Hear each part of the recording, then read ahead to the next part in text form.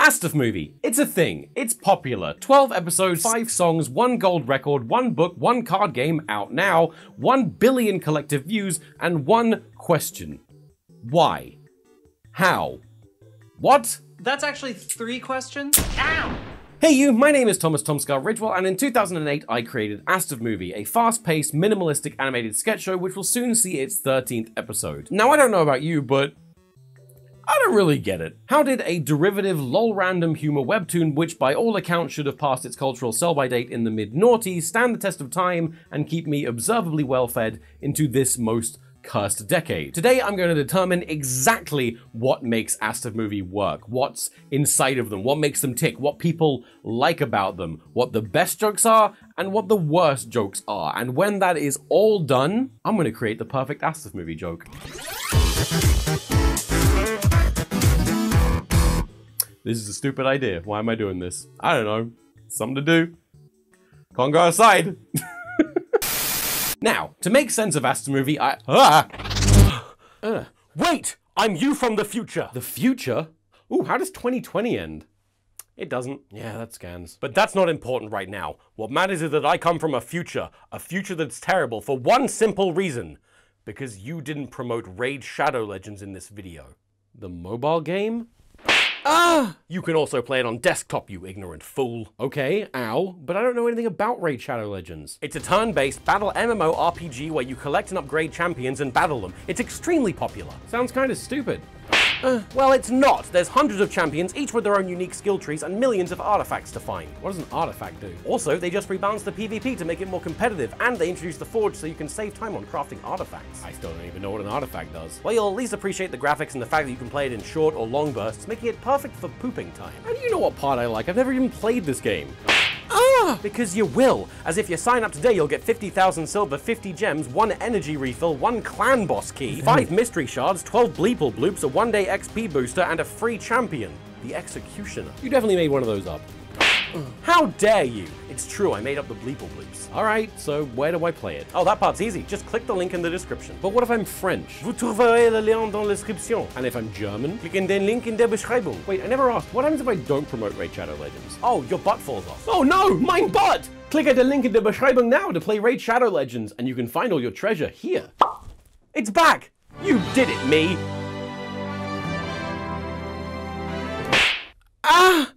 Anyway, to make sense of asdfmovie, I'm first going to need to break it down into its bare essentials, its comedic composition, its secret sauce. Between the 12 episodes, 3 deleted scenes, 1 sponsored video, and 1 Skyrim parody, there have been 226 sketches in the asdfmovie series thus far. And because I hate fun, I've compiled them into one gigantic spreadsheet. This is observably a cry for help, right? Like, this isn't normal. Now, those 226 sketches all follow one simple comedic principle: the subversion of expectations. In short, surprise the audience with an unexpected Outback Steakhouse. Outback Steakhouse. Guess it's steak here. You think he's gonna fall down? Up he goes. You think being stabbed is bad? Not this time. You think butterflies are harmless? This one will bang your wife. True story, don't want to talk about it. But to truly understand why these subversions are funny, I need to dig a little deeper. But Tom, you ask, surely you wouldn't be crazy enough to try and break down the undefinable subjective makeup of comedy? Yes, I am. We don't have a second camera. We don't have a second camera. But yes, I am. First, we have a true random, where the punchline is completely untethered to the setup, where nothing in the build-up leads to the outcome. Hey, cool hat! Then there's literal outcomes, because when you're expecting the unexpected, sometimes getting exactly what's promised is its own surprise. I'm feeling carsick.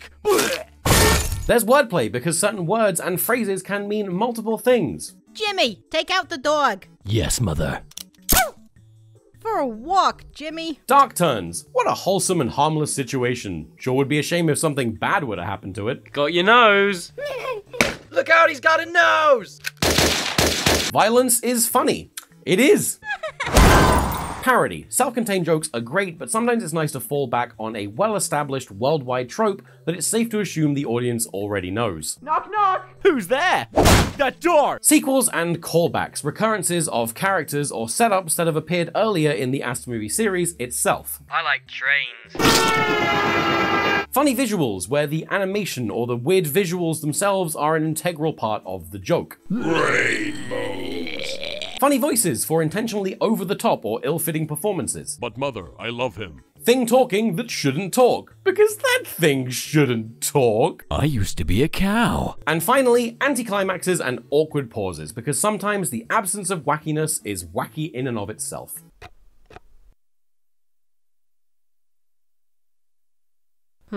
Throughout the series, every single one of the 226 sketches uses at least one, but more often multiple, of these comedic devices, except for two. One which is a pure subversion of expectation, and another which is a nonsensical paradox. But while this tells us what types of jokes are in the asdfmovie series, it doesn't tell us what's actually in those jokes. So what are some common occurrences or themes in the asdfmovie series? What's that, Mr. Gunn? You want to see what's inside my ear? Okay. It's beautiful. Death can be abrupt, shocking, chaotic, unexpected, and therefore shares a lot of its genetic makeup with comedy. Or maybe I just need to see a therapist, but before we can ascertain exactly how significant the untimely and abrupt demise of a character is to the asdfmovie series, we must first define death. For a character to die in asdfmovie, they must transition from an inarguable state of being alive to one of certain death. Hit by a train, dead. Shot in the face, dead. Blown to smithereens, neck snapped, decapitated, dead, dead, and dead. However, consumed whole, not dead. As we have seen over and over in the asdfmovie series, characters can fully consume one another, only to regurgitate them an entire episode later, unharmed, in what can only be described as an inadvertent introduction to vore. But we'll get back to that later. I'm not ready for that conversation. If all else fails though, just look to the eyes and the universal language of cartoons. X means dead. However, for this data to really reveal something, the circumstance of a character's death is just as significant as its cause. So, we've got accidental deaths. An act of God is a viable synonym for a freak accident, and in case you're wondering, yes, in the asdfmovie universe, I am God. We've got murder, the premeditated, intentional killing of one character by another. How do we know it's premeditated? Look into those beady little soulless eyes and tell me they're not planning a murder at any given time. There's suicide, the voluntary, premature termination of one's own life. Does a character knowingly carry out an action that gets them killed? If so, we've got a suicide. However, what if they merely express a desire or an intent to kill themselves but never actually carry the act out? Well, if that's the case, we'll just bump it to our fourth and final category of death, suicidal intent. But I want to die! Cartoons. With those terms defined, let's take a look at our 226 sketches and see what falls where. Tree powers activate! Is he still alive when he turns into a tree? Well, according to Debbie S. Miller's 2002 thesis, Are Trees Alive? Yes. I like trains. Maybe after the first time one could believe that the I Like Trains kid had no idea a train would hit him, but the second time? Now that's what I call suicide. Pianos! Suicide? Murder? No, I did this. Me. God. I like trains. Oh, no, wait!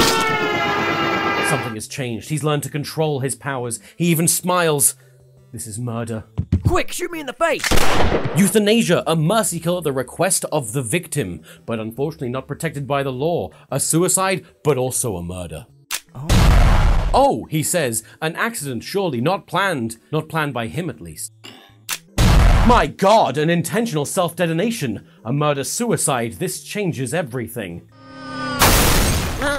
Wait, did he want the man to step on him or merely want him to stop? Did he know the car would land there? Does Mind Turtle know my intentions? Does he know the will of God? No, she is merely held within the cheeks. No bite has been taken. She lives. Man, I suck at this game. An accident? Grow up. A murder. He is reborn and his powers have grown. He craves chaos and mass death. Okay! Now jump! Encouraging suicide, but is it murder? Well, according to the cases Commonwealth versus Michelle Carter and R.V. Morant, yes. An accident? The coroners would certainly say so, but that ball knows what he did. Save me, super guy! No. You're a dick! He could have helped, but he didn't. Is that murder? Hey Legal Eagles, it's time to think like a lawyer. Today I want to cover a situation that we all find ourselves in all the time. When you come upon a person who's hanging off of a ledge and you're a superhero, if that person falls, it's not considered murder. Generally, we don't owe a duty of care to random strangers. Now, unless the superhero created that situation, he or she doesn't have a duty to save that person. Superheroes don't owe you anything. Be sure to like and subscribe, smash that like button. Well, laws are always good and just. I mean, why else would they be laws? So, what tasty data have we dug up? Well, we have 26 skits featuring accidental deaths, 41 with murders, 18 with suicides, and 12 with suicidal intent, with a total body count of... Okay, so judging by the number of windows, there's probably about 28 seats in there, so that's 2 cabin crew, 2 pilots, so that's 32 in total, 34 dead. Well, if the tree is alive, then he's not dead. Okay, the minimum crew number for a ship that size is probably 1, 2, 3, 4. Okay, 4, so 5 total. 131 deaths, meaning that a character dies roughly every 1.7 sketches, which according to the Geneva Convention makes me a war criminal. Oh. Of course, death isn't the only misfortune to befall our beady-eyed protagonists, so let's punch in some punches. What the hell is wrong with you? And also kicks and mutilations. I really ought to see a therapist. There's fatal injuries and impending demise for when a character doesn't explicitly die in the sketch, but come on. Oh, you stole my lungs. There's non-fatal injuries because what doesn't kill you makes you stronger is a lie. That's not true. You lied to me. There's violence against or by children because the corruption of innocence is tight. I'm gonna get ya! Explosions. And the use of weapons. But what exactly is a weapon? When is a kitten not a kitten? When it's being weaponized against a deadly allergy. As we've established, the I Like Trains kid's first murder. I want to be a pie! Billy, no! What killed Billy? Was it the oven? Was it the pieification? We'll never know. Cheese? Weapon. Muffins? Weapon. Aeroplane? Weapon. Envelope?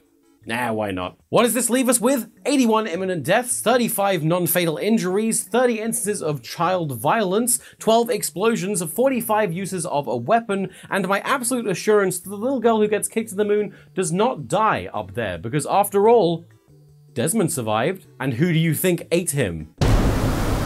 Now, murder is great. But what about all the other things that we often see and hear in asdfmovie? The types of characters or creative decisions that happen over and over again and kind of make up the audiovisual language of the series. I don't want to put as much effort into this bit, so I'm just going to kind of rush through it. We got music. Electric guitar, music. Train horn, not music. Slide whistle, music. Slamming into a piano, not music.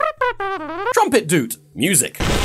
Big fart, not music. That's 52 pieces of music. But what about celebrity cameos, where I brought in another YouTuber, quite frankly, because I know that they're gonna help the views and make the video better. Markiplier, Jack's Films, Jaden Animations, The Odd Ones Out, Jacksepticeye, Aaron Hansen, Kylie Minogue, Dan and Phil, Vsauce. Oh god, I've just dropped all these names everywhere. But all in all, there's 54 instances of celebrity cameos. But what about uses of color? Blood? That's color. Rainbows? That's colors. Pink rainbows? That's pink colors. Skin tones? That's people colors. Grayscale? That's not a color. Grow up! That's 36 uses of color. But what about the word hey? That's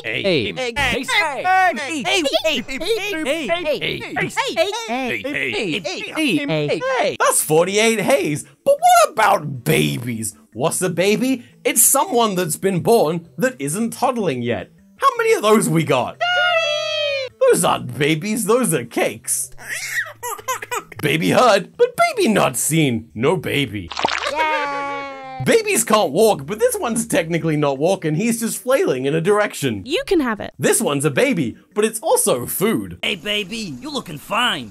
Hey, thanks, Jerry, you too. Okay, now we're pushing it. That's 12 babies, but what about animals, which for the sake of this will just be any organic non-human creature?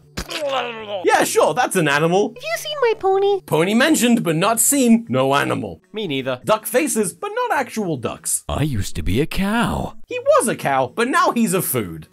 Bees are animals. On my way to eat your skin. Talking plants are also animals. Nothing matters. 41 animals, but what about food, you didn't ask? Is milk food? No, it's a sauce. Marmite am food. Gun? No. Cake? Oh. Is he food? No, he's vore. This is also vore. And this is reverse vore. Okay, look, what is vore? According to this article by Anna Valens, it is a fantasy, often sexual, that involves a person or a creature orally consuming another, usually not eating them, just popping them inside. And there are a few examples of this in the asdfmovie series. Those cats got vored. You want to eat me? He wants to get vored so hard. That's some hat vore. I like trains! All aboard the choo-choo train. I guess she couldn't afford to pay for her meal. Have you seen my lemons? I mean, come on. What have I done? With asdf characters seemingly being able to consume and expel an infinite amount of mass, the series seems to be a pretty prime candidate for vore. And while I was not aware of this, not intending to depict it to the masses, it still seemingly has happened. And if I've been inadvertently preaching the gospel of vore, I wondered what other kinks I could have been unknowingly championing. So I reached out to Anna Valens, the author, or vorther, of that article from earlier, and asked if she could scan through those 226 sketches and see if there are any other explicit kinks or just kink fuel that one could glean from the series. So what do we have here? Unbirth, cuckolding, inflation, macro crush. Oh my god, this is just asdfmovie 12. What about the whole series? 78 sketches? That's over a third of them. Oh my god, what have I done? Who's letting their kids watch this stuff? Lastly, I was curious about the emotions expressed by the characters in the series. After reading a whole bunch of books, I was able to ascertain that there are 6 key emotions: anger, fear, surprise, disgust, joy, and sadness. And while some Google results, books, disagree on this, these are the 6 I went in search of. You're fat! Body positivity is important. He didn't know what to expect, but he was disappointed nonetheless. Who parked their car on my sandwich? I sure hate it when this relatable thing happens. I am a stegosaurus. Only a single frame, but there it is. Hey, I'm not like other girls. Ooh, an internalized contempt for other women? I have brain damage. This little guy doesn't know what's going on at any given moment. And these 2 sketches somehow feature no emotion whatsoever, just like my ex-wife.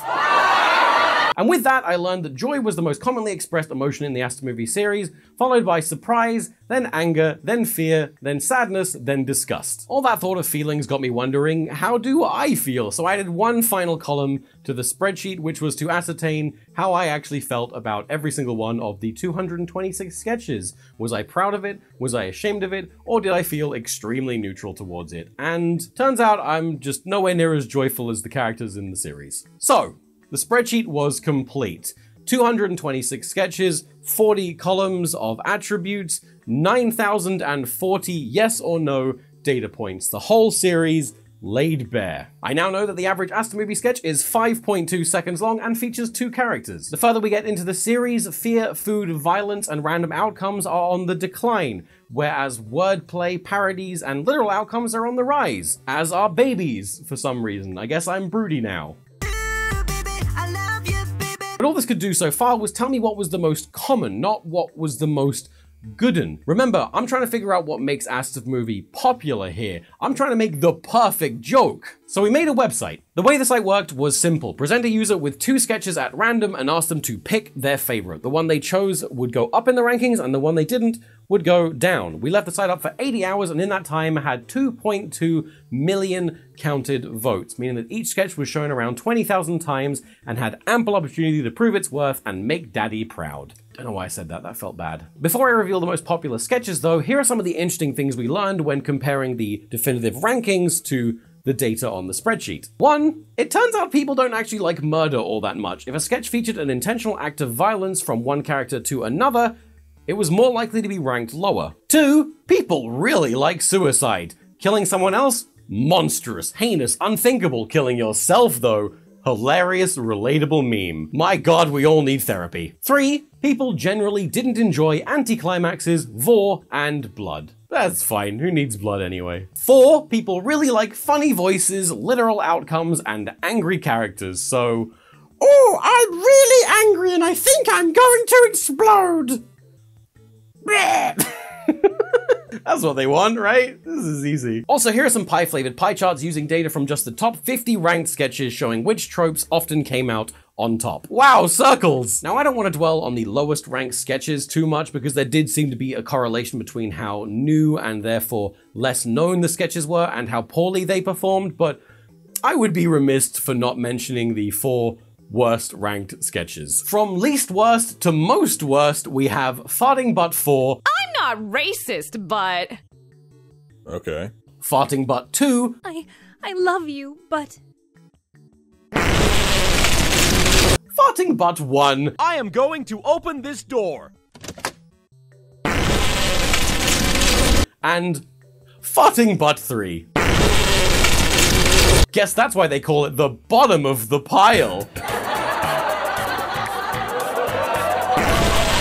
So, without further ado, here are the 10 most popular sketches. At number 10, we have Dr. Nerd. Is anybody here a doctor? I am. Well, you're a nerd.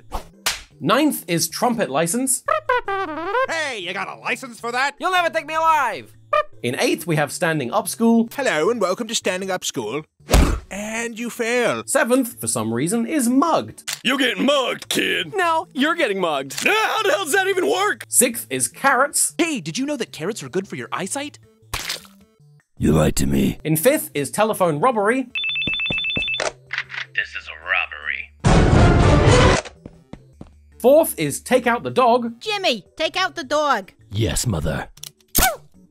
For a walk, Jimmy. 3rd is Goodbye World. Bye, world. Okay, Jim, I'll see you around. Where you going? Oh, no. Oh, that's not what I thought he meant by that at all. 2nd is Pie Flavored Pie. I baked you a pie. Oh boy, what flavor? Pie flavor. And finally, the number 1, the numero uno, people's favorite sketch, which honestly came as a surprise to me. Play that one. Hey, Bobby, play that one about falling down the stairs. Sure thing, Johnny. I love it. What's genuinely so surprising to me about this top 10 list is that there are no recurring characters. No I Like Trains Kid, Mind Turtle, Suicidal Muffin. Aside from Standing Up School and Pie Flavored Pie, none of these are jokes that I was really even aware of were fan favorites. Perhaps they're the least polarizing sketches. They have the least annoying elements. They're the least overexposed through merchandise. Maybe they're the most self-contained. Maybe when the website recontextualized them as still images, they worked better as comics? Or maybe they are just the best jokes and the ones people like the most. Or maybe you're all just wrong. I don't know. So now that we've plugged the rankings into the spreadsheet, we asked the computer to look at what the most popular elements are and decide what it thought should be the most popular sketch in the asdfmovie series so far. And it came back with Don't Touch That Cactus. And given that Don't Touch That Cactus came in at the rankings at number 11, I guess it has surprisingly good taste. So we then asked the computer to predict what it thinks the most perfect asdfmovie joke should contain. And here's what it gave us. 3 characters: an accidental death, a suicide, suicidal intent, a non-fatal injury, violence, a weapon, fear, anger, and surprise, at least 1 animal, someone saying the word hey, and a celebrity guest. The time is finally here. I have the truth in my hands, the objective formula for the greatest the greatest joke of all time, proving that not only was this video not a waste of time, but my whole life's work was actually building up to something. So without wasting any more time, I present to you the greatest asdfmovie joke of all time.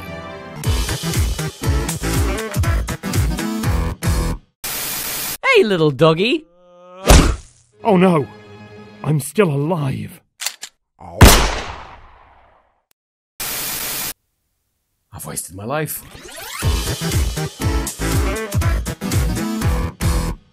Hey you, thanks for watching. I meant what I said at the start of this video. Our card game Muffin Time is out now. You can find it at muffintimegame.com, and I hope you enjoy asdfmovie 13 when it comes out in the very near future. So thank you very much for watching, and I'll see you later. TomSka out.